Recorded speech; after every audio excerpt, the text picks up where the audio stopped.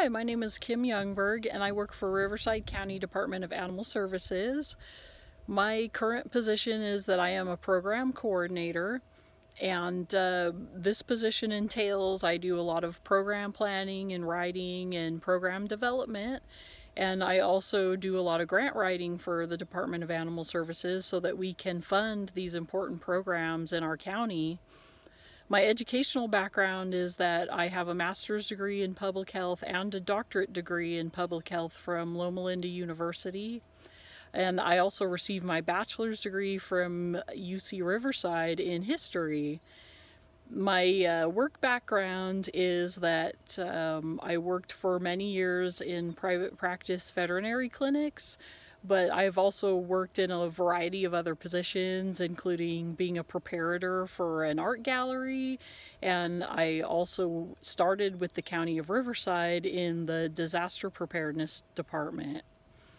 And I've always wanted to do something working with animals, so when I found the opportunity to work with the Department of Animal Services, I felt like it was merging the two things that I love the most, my passions with public health and also with working for an organization that helps animals.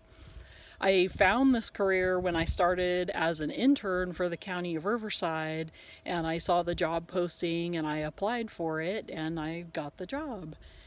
One of the most rewarding aspects of working for the Department of Animal Services is that I get to serve our communities and I get to help people and animals. I've always wanted to work in a very service-oriented type of a career, and so this really fulfills that for me. It's hard to say what an average day looks like on the job for us because things can change so rapidly with the Department of Animal Services. You know, you never know what's going to walk in through the door, but that's one of the things that I really love about the department.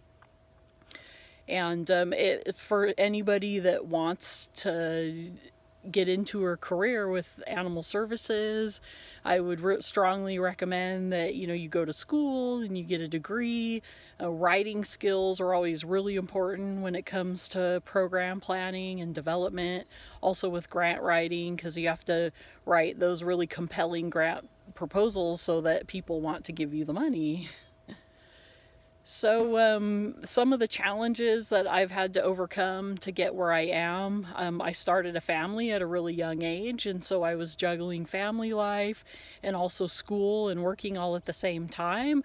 But one of the things that it taught me is that, if you really want to accomplish something and you just persevere, that you can overcome those challenges. Set goals for yourself and just don't give up, just keep trying. So I don't think that I would change the career path that I've chosen. I feel like this really fulfills a lot of personal goals for me, and also I really love that I am helping people in our communities and that I'm helping animals, and both of those things are very important to me, so I don't think I would change anything.